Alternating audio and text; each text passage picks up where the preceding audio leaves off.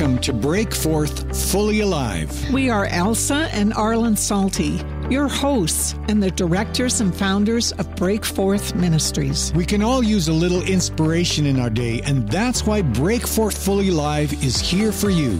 After 4 decades of holding events throughout the world, we're pulling together some of the best messages and classes from these events. But before we get into today's show, we want to invite you to head over to our website at breakforthministries.com, where you'll learn more about our tours to the lands of the Bible, our resources, inspiring videos, workshops, our events, and more. Now, let's get started. For many, prayer feels like leaving a message for God on his voicemail, and faith is hoping he checks his messages. We will explore the new covenant basis for listening prayer, the practice of engaging God in conversation as the face-to-face fellowship of intimate friends. Now, here's Brad. Our God is not someone we talk about who's in another room. The Lord Jesus is here. We declare the kingdom of God is here, and the King is here. And so even right now, I'm just going to invite Jesus to go ahead and start moving down the rows. And while I'm talking, he'll be coming through, and he'll be laying his wounded hand on your hearts. And I don't know if you'll feel that or not. Some of you probably will. And whether you do or don't, that doesn't matter, because he will do it. And so, Lord Jesus, why don't you just go ahead and do that? And would you begin laying your healing hands on us, your hands of blessing, your hands of life, and that you'd fill us with your Holy Spirit to hear your voice more clearly.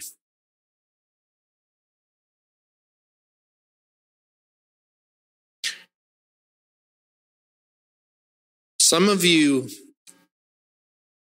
really want to experience God, but maybe you expect that will feel like getting zapped. And you've never been zapped. And so maybe you think, I've never experienced God. But do you feel the peace in the room right now? Lord, we welcome your peace. There's a supernatural stillness that Jesus is dispensing right now. It would be good for us to not call that nothing. Peace is the Holy Spirit's favorite way to minister. I found that out just by experience. And 95% of the time when the Holy Spirit comes, he begins with this beautiful peace. So just if we could be like boys and girls waiting for a gift, if you want to even hold your hands out. So Lord Jesus, that your spirit of peace would rest on us now. And that even striving to try to be spiritual, that we could just let that go. We release that to you and we welcome peace. We thank you for your presence, and we ask that you would even increase our awareness of your presence. So we're open, we're attentive, we're watchful. It's as we be still that we know he's God. And Lord, we apologize wherever we've taken your peace for granted. People are paying a lot of money for peace on street corners and in pharmacies and in counseling clinics. And we just thank you. You would dispense it freely to us like this. And we welcome it, and we ask for even more now.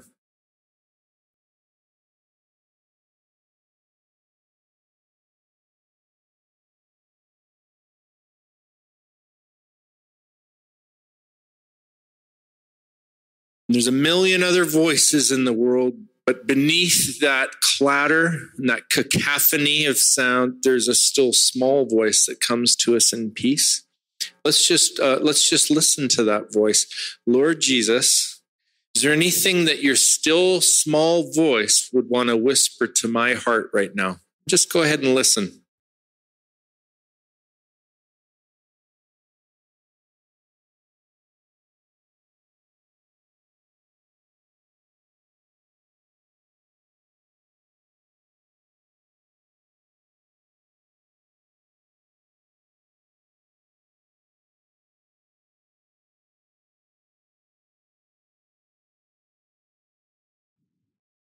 Now, he may speak words or thoughts, or he may just let you soak in the peace like a good sauna and just enjoy it. And if you're having a Jesus moment, just stay there. But you're also welcome to come along with me and listen as we talk a little bit. So I want to lay down a couple of foundational scriptures on hearing God. This will be our general session on hearing. But I have some things that I feel like God wanted me to specifically share for this group. So first of all, in terms of a foundation for hearing God, I want you to learn two little verses that if any of you went to Sunday school, you would have learned them by the time you were 4. And what I want to say is that these are actual foundations of our faith. And I'm so committed to them and convinced of them that I feel like the harder we lean on them, the more sturdy they are. See, I got a little wobble here, but if I lean on that even more, I'm not going to fall. Okay, now this is solid. And there's a couple phrases in scripture that I found the harder you lean on them, the more they manifest in your life. Here's the first one, Jeremiah 33:3, God's phone number. And we may even only need to learn the first half of it, but I'll let you in on the rest. And it goes like this. When you call on me, I will answer. No, really. And so, most of you have heard that verse. And what I'm saying is that's true. And it was from the voice of God himself. And not only was it from the voice of God himself, he says it in the prophecies of Jeremiah of the new covenant, which means it's a promise that Jesus died for on the same level as he forgives your sins. This is a promise written in Jesus' blood. If you call on him, he will answer you. No, really. And not only that, but in Jeremiah 33 verse 2, it's the verse right before that, God says something extremely redundant. He says, thus says the Lord, who made the world, the Lord who formed it to establish it, the Lord, that's his name. What's going on there?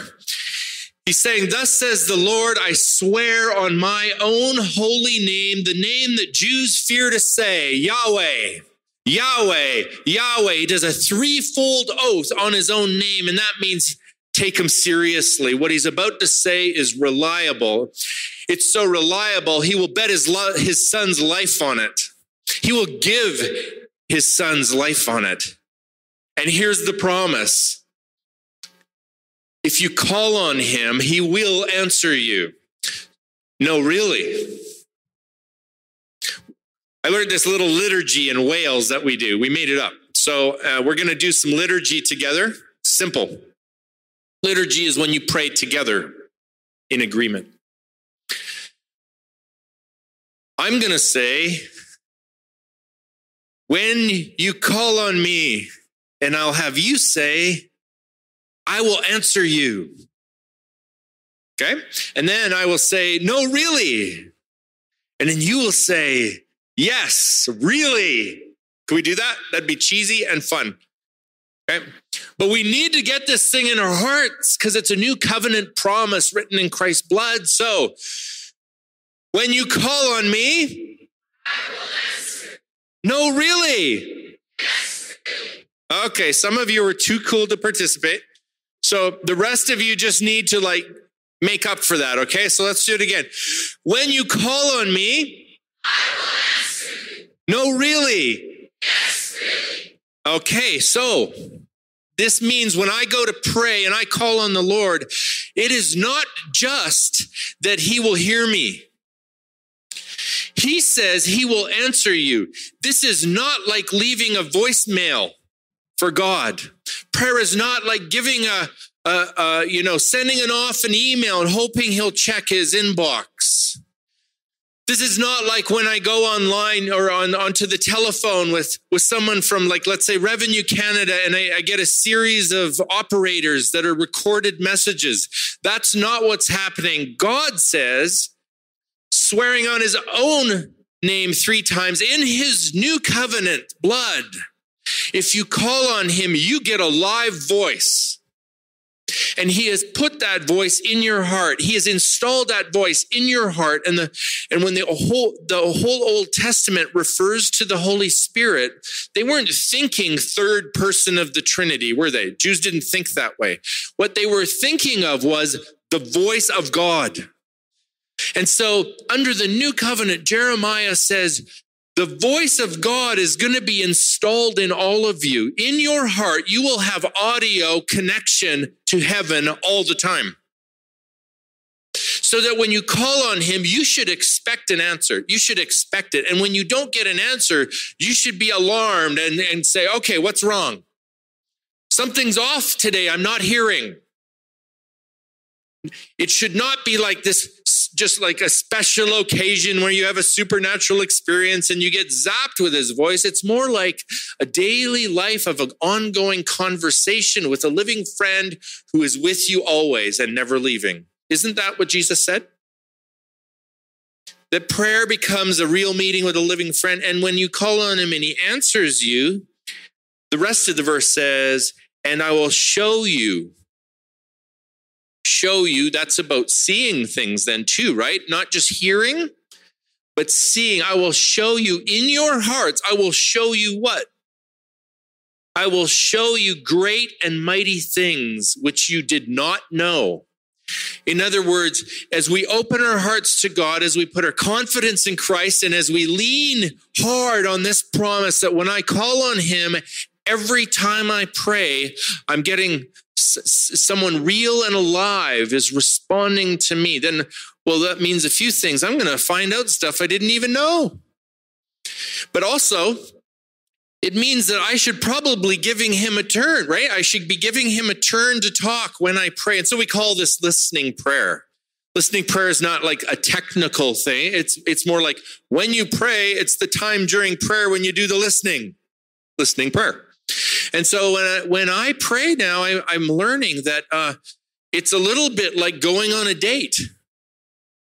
If you go on a date and you do all the talking, that's called narcissism.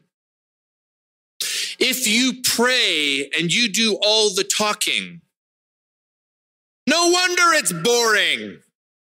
But if you go out on a date with your best friend and you know that they have things to tell you that you didn't even know, you will become attentive and you'll become a listener, and you'll be open to hearing what they want to say so that you can get to know them. There's no way to get to know a friend unless you listen to them. You can know a lot about your friend by reading about them. I have friends who have biographies written about them, but the fact that I read their biographies or even their memoirs does not mean that I know them, and it certainly doesn't mean I have a personal relationship. When does our relationship become personal? When does it become relational? It's as we get in conversation and as I start asking questions about them. So, how many kids do you have? And the Lord's like, about 1 billion right now, right? It's like, what are you into? Have you ever asked God, what are you into? How do you become friends with someone? Mainly, well, if you're good at it, you ask questions and you listen. If you're having trouble making friends, you might want to check if you're doing all the talking. I found that people like to be friends with those who ask questions and listen. And God would love it if you would come and ask him questions and then listen. In fact, the Old Testament kings that were regarded as the good kings were the ones who inquired of the Lord. Do you know what that means? Inquired of the Lord means you ask him questions and then you listen. So That's our first foundational verse. It's so basic, and it's not like you even need more understanding on it. What I'm saying is that it would just do us well to remember that and then lean on it and see what happens, and then even insist on it and say, Lord, you know, your word says in the sort of the blood passages, it says you're going to answer me. So I need an answer. Would you speak to me? That means giving significant time to dialing down, to finding that place of peace, and then see what comes to mind at the level of the still small voice. Let's do one more foundational passage. This one I learned really young. Maybe I was 3. Maybe it's news to some of you, but we're going to pick one phrase from the passage, and then we'll do the whole passage again. So here's the phrase from the passage from John chapter 10. My sheep hear my voice. He doesn't say my sheep could hear my voice or should hear my voice or might hear my voice. He says my sheep actually hear my voice, and that's just a fact, a fact. If you are one of Jesus' sheep, if you're a follower of Jesus, if you're into Jesus, then you cannot tell me you don't hear him, because Jesus says you do. And maybe you don't believe you hear him. Maybe you don't give time to hearing him. Maybe you don't count all the ways he's already talking to you, but I'm just saying, Jesus says you're hearing him. And so this is good news. He in fact, he doesn't say you could hear him if, or you will hear him after, or any sort of set of hoops that you would need to jump through. That's just not there. In fact, we make up ways about why people can't hear him that aren't true. So for example, sometimes we think, well, maybe it's the mature Christians that hear him. Well, then that wouldn't make it a new covenant promise. That would be like saying it's the mature Christians whose sins are forgiven. No, your sins are forgiven from day one because it's new covenant, right? When you come to Jesus and you first give your life to him and you say, will you forgive my sins? Or what do I have to do to earn it? It's like nothing. You can't earn it. This is an absolute gift, and he forgives your sins. Did you know that? What I'm saying is that because hearing God is a new covenant promise, it's the same way. You don't get mature enough to hear God's voice. It's a gift. In fact, what we practice in our church is the very first thing we do when we lead someone to Christ. I mean, the very first thing in the first 5 minutes is we teach them how to hear God's voice, because that's a gift that they are given the moment they give their lives to Christ. In fact, usually they've already heard his voice calling them into his family. And so if I have a chance to disciple someone, in the first 5 minutes, they're going to learn 2 things from me. One, when you call on me, I answer you. And my sheep hear my voice. That way, Jesus becomes part of the discipling process. That way, Jesus can go to work with them. I'll tell you a funny story about that. My friend Brian West, he called me one day and he said, I just led a couple to the Lord. And it was like the first converts in our little church plant, right? And he said, I have no idea what to do, how to disciple them. I don't know where to start. And I'm like, why? What's the problem? And he said, well, first of all, they're 3rd generation unchurched. They don't know anything. They don't even know what the word pray means. They've never been in a church, never opened a Bible, didn't know that Jesus was a person. They knew it was a good swear word, but like nothing. Plus, they're living as a couple. They're not married and they have a child. So on top of that, the way they provide for themselves are they're drug dealers and drug users. And he's like, where do you start? They'd come to him and they said, our lives are falling apart and we need help. And then he said, well, what you need to do is you need to call on the name of the Lord to be saved. And they said, okay. They had no idea what that meant. But he led them in a little prayer, oh, Jesus, we need your help. And so now he's saying to me, and now we disciple them. Well, what do you do? And what he didn't want to do is say, well, okay, first of all, you need to get married and you need to stop doing drugs and you need to stop dealing drugs and it's about are we going to give them a bunch of commandments? So I said, okay, I'll meet you at the coffee shop and we'll try and figure something out. So Brian and I met this couple and Brian was in the zone that day. He had been desperate when he called me, but he had an idea. And he said, let's teach them that they can hear God for themselves. That way, then God can do the discipling. And maybe he'll know where to start. So we sat down in this coffee shop and Brian says, okay, the first thing we want you to know is that when somebody says yes to Jesus, you become like his sheep and you're his shepherd. And they're like, okay, whatever. And he said, and here's what you need to know. My sheep hear my voice. So you're going to start hearing God's voice. And they get freaked out. We're going to hear a voice? It's like, oh yeah, but it's a good voice. It's a good voice. God wants to be your shepherd and he will guide you. And you get to hear his voice because Jesus said, my sheep hear my voice. And they kind of just believed him. And then he said, now here's the other thing. When you call on him, he'll answer you. Okay, so we're 2 minutes in discipleship, right? When you call on him, he'll answer you. So what we're going to do is we're going to call on him and then he's going to answer you. Really? Yes. And they kind of just believed him. And so Brian says, okay, God, we're calling on you now. Would you tell this couple where we need to start? And so they asked, do you close your eyes or what do you do? They didn't know about this stuff. So they, well, if it helps you. So they did. They closed their eyes and they listened. And you see, they're expecting the Bible to be true now. They're putting confidence in the promise. They're beginning to lean in to this idea that if you call on him, he'll answer you. And the girl suddenly says, oh, I have a question.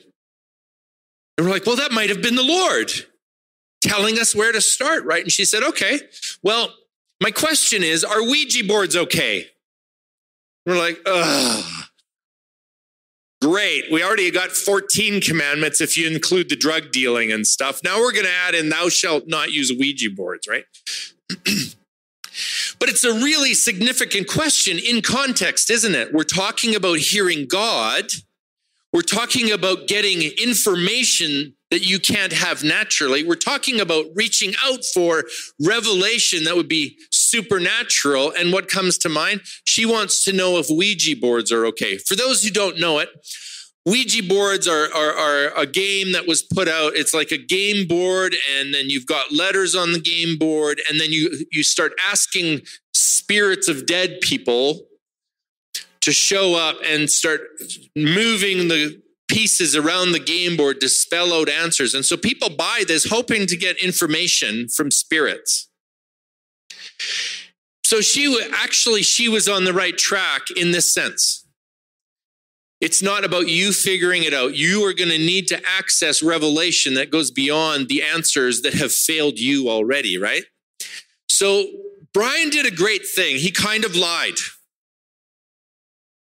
When she asked, are Ouija boards okay? Here's what he said. I don't know. Why don't you ask Jesus? And what he actually meant, it was only kind of lied, because what he meant was, I don't know what to tell you without making this about the law.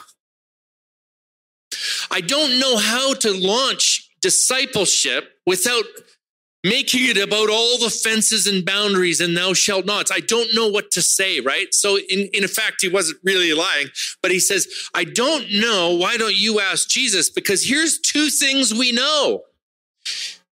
My sheep hear my voice, and if you call on him, he'll answer you. And so now these very fresh, very raw, drug-dealing, drug-using Christians have to look to God, and now this is their first time calling. And so the girl says to Brian, so how do I do that? And he says, well, just ask him. It's like out loud. It's like, if you want to. So she closes her eyes and bows her head again. And she says, Jesus, are Ouija boards okay? Like totally open to anything she's going to hear. And we're like full on holding our breath. What's he going to say? Right? And then she does this. She says, oh, okay. And then she's like all happy. And they're like, what did he say?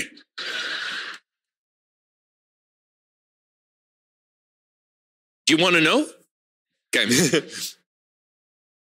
So I'll replay her side with his voice in it. Jesus, are Ouija boards okay? And then he says, Ouija boards put chains on you called fear of the future. Oh. And that's not freedom, but I've come to set you free. Oh, okay. Isn't that clever? Jesus found a way to say no to Ouija boards so that it was not a thou shalt not. Without restraining her freedom, in fact, she perceived it correctly that it would preserve her freedom to stay away from them. That it was not God about to put this restriction on her. It was God guarding her heart from a bondage and restriction. It was like unbelievable. I'm like, you're so smart. We couldn't believe it. And you know what? That was for her, but it was also for us. Our confidence that God would speak in the moment, even to a brand new, fresh believer, went through the roof. And you know what? If she had heard something wacky, that's what we're there for. You know, we're there to help weigh and test what we're hearing. We work together to discern whether the content of what that revelation is on or not. And when it's not, we can say so. It's like, no, that didn't sound like Jesus. Let's work it out, you know? And so, but I have this feeling like we're not very confident in that. Even when I'm sharing the gospel now, I'm discovering the glory of the fact that if I'm telling someone about Jesus, why would I do it as if he's not here? If I want to introduce someone to Jesus, why not just say, you know what? He's right beside me. If my best friend is right beside me, why would I just talk about him all the time to someone? Why not I just introduce them? Bob, Jesus, Bob. Would you like to know him? And the thing is, it's as if like he's gone somewhere. I'm like, no, he's right here. And I know you can't see him with your eyes, but if you open the eyes of your heart, I can introduce you. So just go ahead and close your eyes. And we do this all the time now. We just have people close their eyes and I'll say, okay, now, Jesus, would you show them yourself that you're right here in front of them? And like, do you see him? Oh, yeah. All the time. They're like, I see. Yeah, they're having a vision of Jesus like that. And then I don't even have to tell them the gospel half the time. What I'll say is this: Jesus, would you go ahead and tell them the good news? And I said, you just in your heart, just look at Jesus and listen to what he says, because he's going to tell you the good news. And then you tell me and I'll do the quality control. And they will say crazy things like, for example, he's saying, I love that part. He's saying, yes, he's talking to them.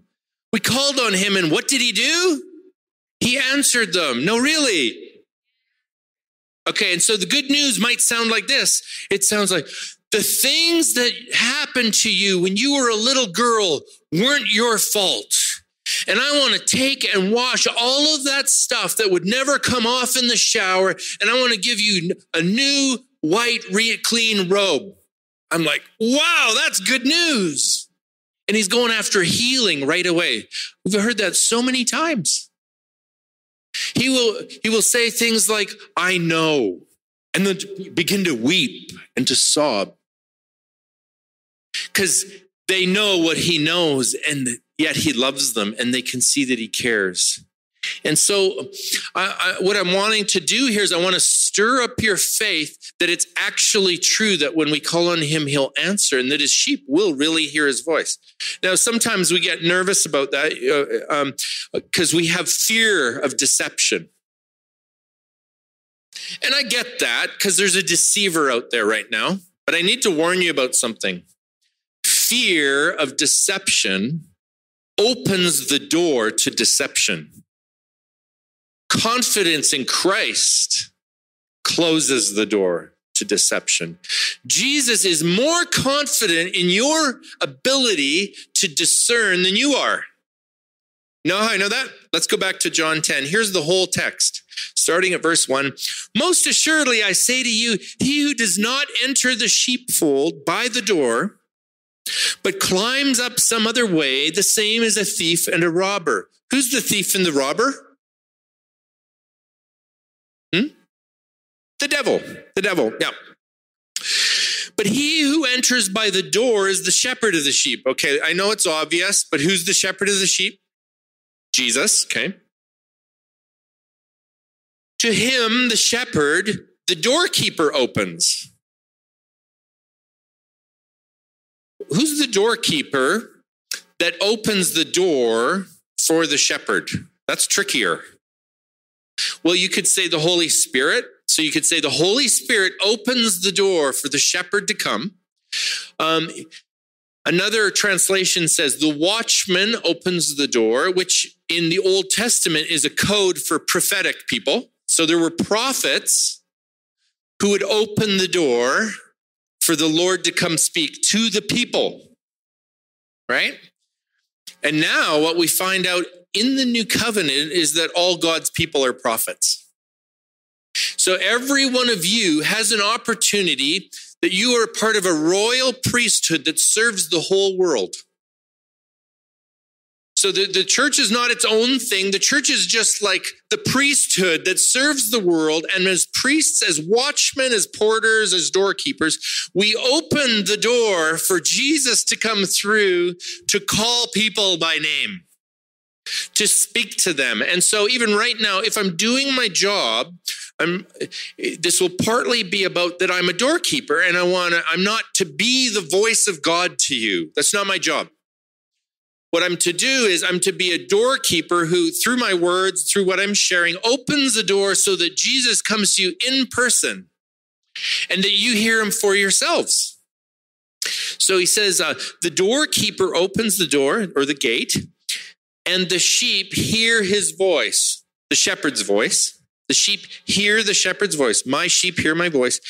And he calls his own sheep by name, and he leads them out. And when he brings out his own sheep, the shepherd goes before them, and the sheep follow him because they recognize his voice. They know his voice. So it's not just that my sheep hear my voice. It's that you as sheep, you actually do recognize his voice. If I were to say, how many of you, when God speaks, that you know it's his voice, you recognize his voice? Some of you would maybe be timid and not put your hands up. Some of you would, you do, but you don't want to show off. And some of you really don't think you know. You don't. And I'm saying, yeah, you do, or unless Jesus is wrong. Is Jesus ever wrong? Are you his sheep? Do you recognize his voice? I don't know. Maybe. And so I would come to him and I'd say, hang on a second. I know what you're saying, but that's not my experience. Some of you would, to be honest, you'd say, that's not my experience. And then what I think Jesus wants us to know is, well, then get an experience. It's sort of like, well, at least this is what's on the table. I want you to come to this table where you do recognize my voice. I want to train you how to learn to recognize my voice and distinguish it from the other voices so that, let's check out this. He says, the sheep will by no means follow the stranger, but will flee from the stranger for they do not know the voice of the stranger. In other words, he's really confident that when God speaks, you'll follow him. When the thief, the robber, and the stranger, the false teacher, the false prophet speak, you won't follow them. You'll run away from them because it's a different voice, and you'll be able to tell one voice from the other. Wouldn't you like that? Well, it's promised in red letters in John 10. So if it's promised, but you're not there yet, well, that's why we have these seminars. It's to grow in our capacity just to discern the voice of Jesus from the other competing voices and to run away from those voices.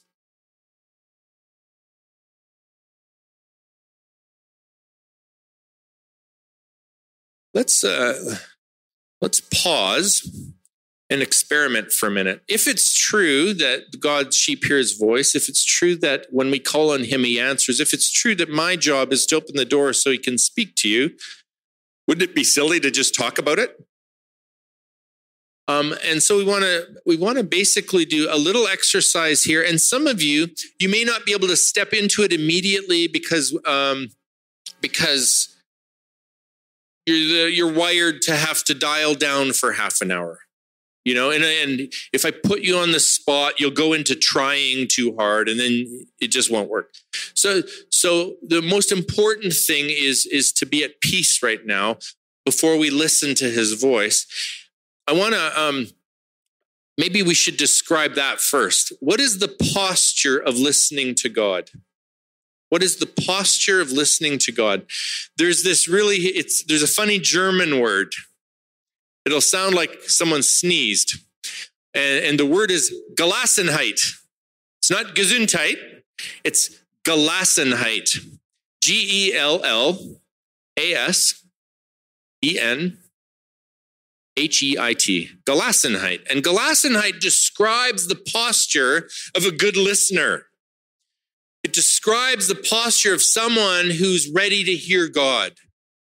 And so if I could just sort of give you a picture of where that is in your emotional, spiritual space for best listening, this might help. Let's make a spectrum. On this end of the spectrum, we're going to have like apathy. And on this end of the spectrum, we're going to have striving. Now, and in the middle, we're going to have Gelassenheit, which I'll say more about in a moment. But on the apathy end of it, you have believers who we don't really seek to hear him. We don't care to hear him. Or maybe we're even a little stubborn and say, well, if he has something to say, he can say it. Or when we pray, maybe we believe in our hearts that he would speak, but if we never give him a chance to, then it's sort of like, if I could use a picture, it'd be like just coming to God with a limp wrist. Okay, so I'm this sort of limp wrist, apathetic, or maybe it's like I tried it and I can't do it and I despair. So the apathy, despair, being so passive that you're not engaging and participating in the conversation. So much so that prayer has stopped being a dialogue, or even maybe never was one because you didn't know. And so in terms of a conversation with God, we become just like limp-wristed and give up. The other end is maybe where some of you are more familiar with this, and that is we hear songs that we sing, and we say we do courses and worship, but we also have teaching, and especially in revivalism, there's a call to press in. I'm going to use language that some of you may have used, and okay, full disclosure, I've used this, but I want to show you how it can go sideways. So when we talk about pressing in for a breakthrough, see my fist now. This isn't a limp wrist anymore, is it? But it's a clenched fist. And it's like, I need to go deep. I need to really, what are other words we'd use for it? Well, how about spiritual constipation? Oh God! You can get a laxative for that, you know. Oh! It's like, is that how you talk to your wife? Oh, honey, would you just like pass the salt, please? Hey, oh, let's snuggle. And you're like, lighten up, Francis. You know, and but what happens is the language of pressing in can actually send you into striving, and nothing shuts you down like trying too hard. You cannot open up while you're striving and pressing in for your, and we crunch our foreheads and we clench our buttocks, and the Lord's like, oh boy, what am I gonna do? And it's like comical, but it's calm, and often we even regard it as super spiritual. But theologically, hang on a second, when we talk about having to press in for a breakthrough, are we not raising the veil up that Jesus already died to remove? Press through what? The veil is open. Walk in. And yes, there'll be times when we need to press through and break through our own junk, our own culture, our own opposition, our own, we have stuff in us that really needs to go, right? But in terms of access to the Father, in terms of hearing the voice of God, I'm just saying sometimes it's harder to hear when your fist is clenched. And then what we find out is that there's this sweet spot in the middle. Gelassenheit would literally mean like releasement. It would be, sometimes we'd call it a contemplative openness. It kind of finds the middle where on the one hand, you're not apathetic because you're attentive. But you're not all clenched up because you're open. So attentive, open, expectancy. And the image then is not a limp wrist or a clenched fist, but open hands and a raised face. Oh God, what do you have for me today? I'm open. I'm expectant. I'm ready to hear anything you have for me. I'm not striving. I'm settled down and I'm ready to receive, but I'm focused. My eyes are on you. My eyes are on the throne of grace. Oh, what's the good thing you have for me today? And if we could get into that Gelassenheit zone when we pray and just use worship then to open us up. And some folks worry about getting too open because, if you open up to God, you open up to everything. And it's not like that. It's more like a direction. When I open towards God, I'm closing towards everything else. So it's not about open, close. It's more about as I'm postured towards him in expectancy. The other thing about hearing is that it's not just audio. When I come to the Lord and I want to receive from him, I want to hear from him, I'm not only listening for a voice, but I'm looking for a face. And I'll say just very quickly a few of the scriptures about this. 2 Corinthians chapter 3 and chapter 4, we read that where the Spirit of the Lord is, there's freedom, and that now we all with unveiled faces open. Right? When we turn to the Lord, there's the direction. We turn to the Lord, the veil is taken away. And we all with unveiled faces behold, that means look on purpose with the eyes of your heart. We behold the glory of God and it transfigures us. That's what the scripture literally says there. Transfigures us, like remember the Mount of Transfiguration? As we behold the glory of God, as we look on purpose with the eyes of our heart into the glory of God, we are changed from glory to glory into the image of Christ. What changes you? What makes you more Christ-like? Trying harder? Pressing in? No. What changes you from glory to glory into the image of Christ is looking at the glory of God with an unveiled face. And then 1 Corinthians or 2 Corinthians 4, if you just keep reading, it will tell you where the glory of God is seen. You know where it's seen? In the face of Jesus Christ. So I behold, I look on purpose with the eyes of my heart into the face of Jesus Christ as part of my prayer discipline. And I open up to him and I'm like, Lord, I want to see your face. We sing that, right? Well, we should do it sometime. I want to know you. I want to see your face. I want to hear your voice. And we've been singing this for years, right? Turn your eyes upon Jesus.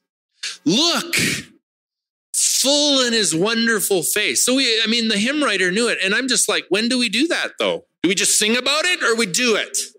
Let's do it, right?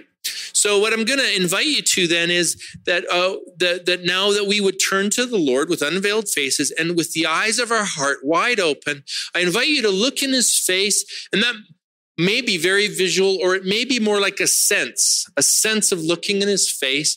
And we're going to call on him. And when we call on him, what does he do? He answers you. Okay, so we're going to look to his face. We're going to hear his voice, and we're going to ask him, Lord Jesus, we're calling on you, and would you answer us on this one?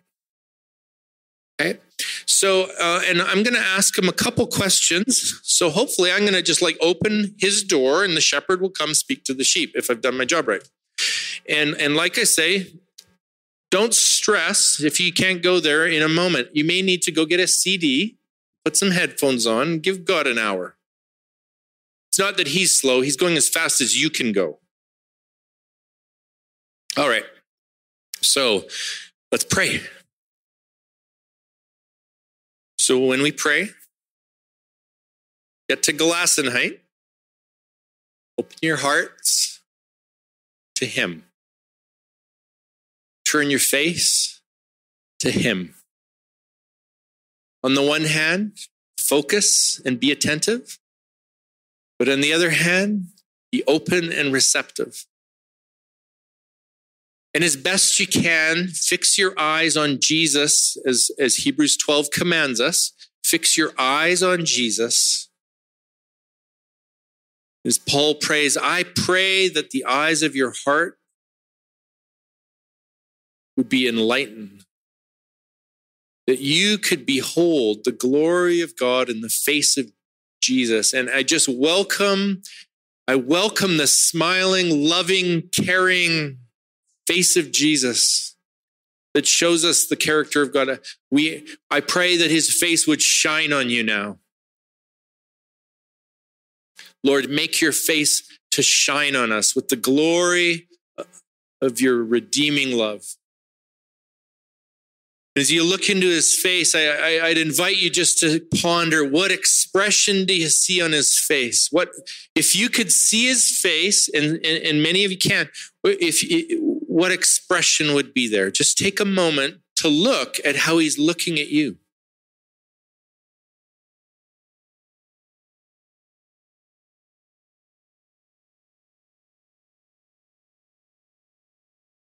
When you gaze on him, he gazes back at you and he sees you.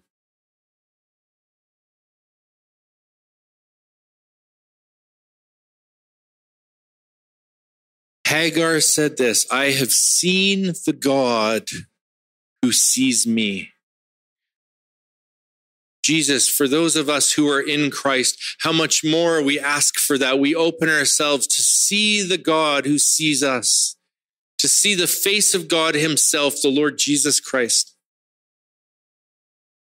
And when you think about the expression that you see in his face, if you look at how his eyes are looking at you, what message does that face send you? You know, faces communicate, don't they? What is his face communicating to you right now?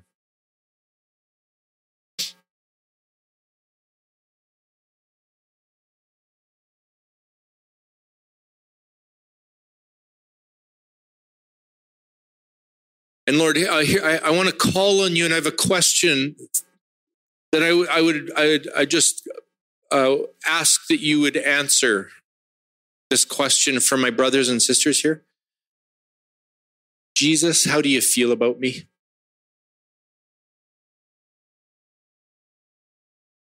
watch his face or listen for his voice and see how he responds, because when you call on him, he answers you.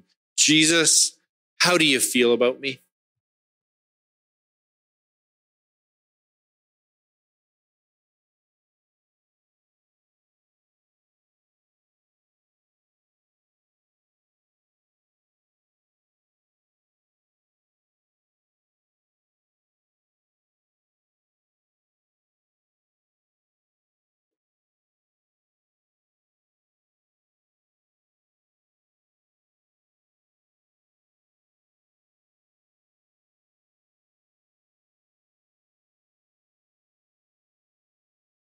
And now we're even going to tailor make the gospel for you, that, there is one gospel, and that is that Jesus came, died for you, rose to life, and now comes and he saved you. He saved you.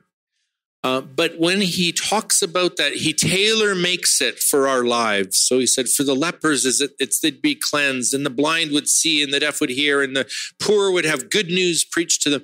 I wonder how he would tailor make the good news for you. So let's ask him this as the follow-up question.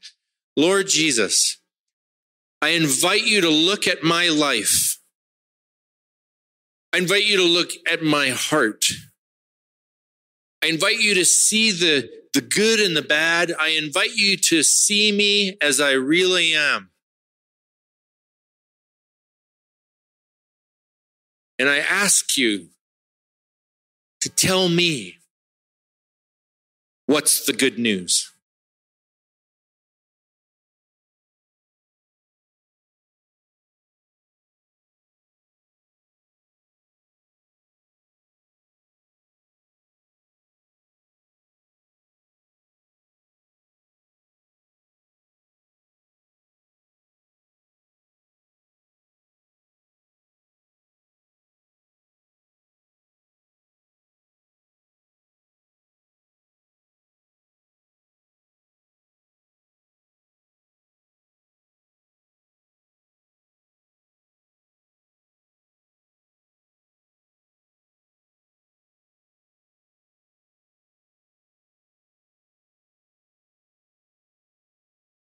And now, Lord Jesus, I invite you to lay a hand of blessing on each son and each daughter here now.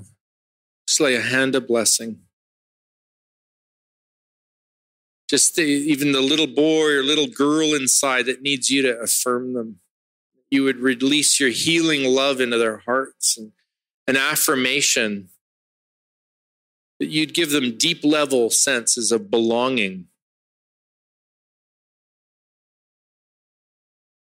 That you'd embrace them, that they would feel your love for them today.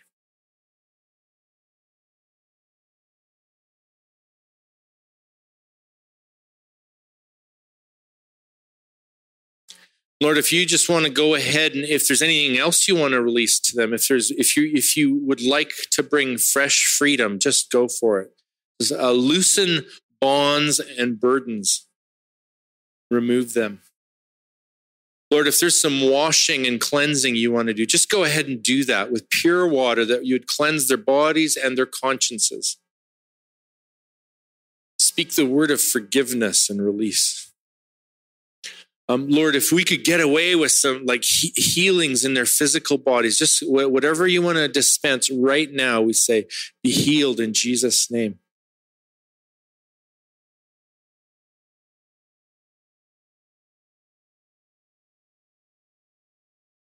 And Lord, most of all, I pray that you would actually anoint this group to be able to give this teaching away. That they could set up meetings with you for their friends and loved ones, for people that are burdened, for people that are addicted, for people that are in need of salvation, whatever it is, that they would grow in their confidence. That when they call, you answer. In Jesus' name, amen. I just want to say we found this exercise to be, it's so simple, right? It's not rocket science. You can do this in a coffee shop in 5 minutes with someone where you say, hey, want to do a thought experiment? If you were to close your eyes and look in God's face and ask him how he feels about you, what would he say? Want to try it? Sure. Bam! And he starts speaking to them and he starts smiling on them and they begin sobbing. Or maybe they're like, that didn't really work for me. Oh, cool experiment though. But what I'm saying is this has been fruitful, and not only is it a thought experiment, it's a real encounter. And so I just want to finish up again by stirring your faith that what was happening just now in terms of encounter, this is real. We're not modernists who don't believe in spiritual things. We're Christians who believe in having a spiritual life with Jesus. A Jesus who's called us to behold his face and listen to his voice. So as we practice that together, I want to just admit I'm a skeptic. But here's the thing. I'm a convinced skeptic. Because after a few thousand times, you realize, oh, God meant it. After you see God do his thing with people and begin to actually witness the ongoing fruit, if you will practice what we just did in some kind of regular way and say, hey, why shouldn't prayer start that way? Why not start my prayer like, okay, I'm going to pray now, sit down, move to Gelassenheit, open your heart, focus on Jesus and begin to listen. What a good way to pray. What I'm saying is it's not just a good way to pray. You watch the fruit. This will change everything. Some of you have been praying like this for years, and I've been hearing testimonies how it was absolutely transforming. I just want to give you I'll give you one example of why I moved from being a skeptic who feels like we're just making stuff up into a convinced skeptic who's willing to go for it in spite of my doubts. As we've practiced these kind of things in listening prayer, as we've practiced looking and listening, first of all, it began with inner healing, and we're gonna do a session on the kinds of ways that God uses this practice to bring healing, both physical healing and also spiritual healing, and emotional healing. And where it started for me is with working with young people who had been molested as children, and some of them were absolutely stuck. They were in full-time care like weekly visits to psychiatrists and they were on medications and in therapy and so on. Some of them, one who's I'm allowed to share about, her name was Amanda. And for her, it also went so far as a severe case of anorexia that had gone to a point where her body was shutting down. She was sustaining heart damage. Her reproductive system had shut down. Her body thermostat was offline. She was growing hair she didn't want in places she didn't want. I mean, like all of the typical stuff with severe anorexia. And she just couldn't get free of it. And she was seeing a clinical counselor for this, and they're getting nowhere, right? She didn't know Jesus either. She was just coming to our youth group. And one day she came in and she was so desperate. And I said, well, could we do a thought experiment?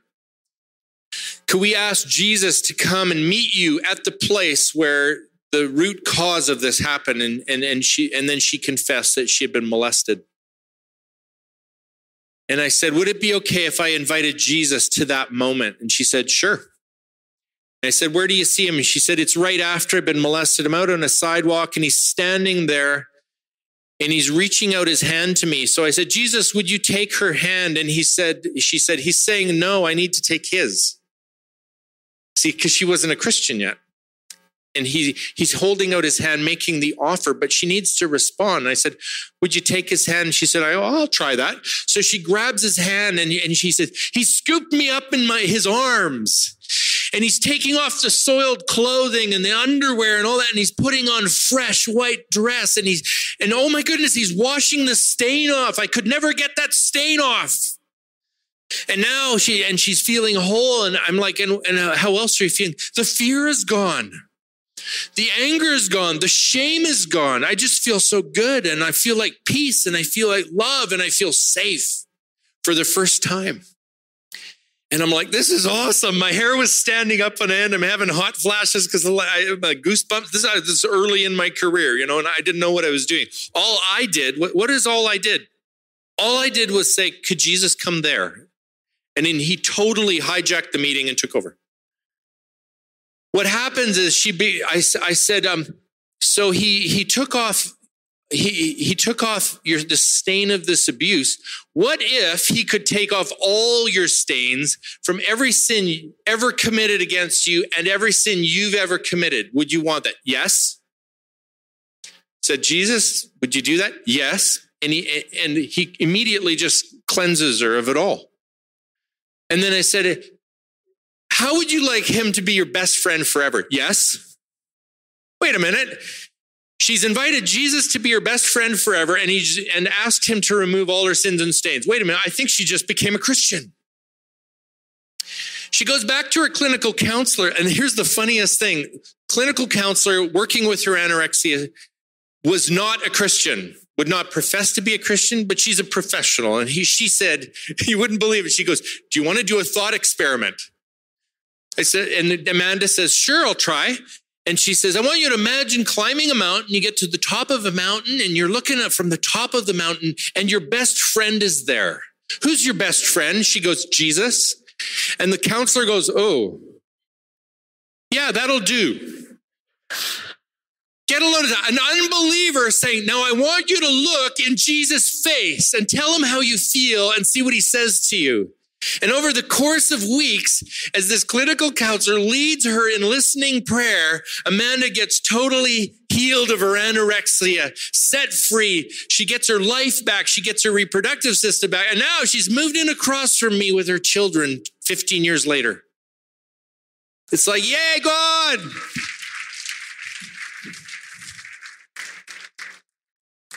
Well, what am I saying? I'm saying what we were doing here this morning, just the simple act of opening to him, looking in his face and hearing his voice, is the active ingredient in the most profound healings I've ever seen. That's not to include the physical ones, but look at the fruit in Amanda's life. This changed everything. If you want more details and all of that stuff, where the bookstore is and all of that thing. But I think the bottom line is if you would just start, maybe you've done this for years, but if you start there and then let Jesus lead it from there, he will actually teach you stuff that I couldn't find in books back in the day.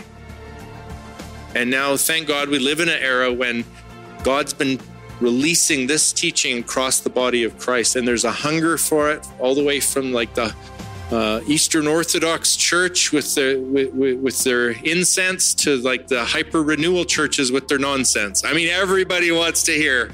Everyone wants to hear. All right. Have a good day, you guys. Blessings.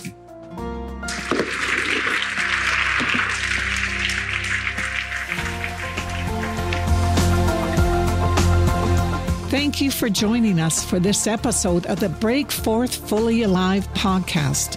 We pray you were richly blessed. But before we leave you, we want to remind you again to head over to our website at breakforthministries.com, where you'll learn more about our tours to the lands of the Bible, our resources, inspiring videos, workshops, our online and in-person events, and more. Until next time, may you become fully alive in the love of God.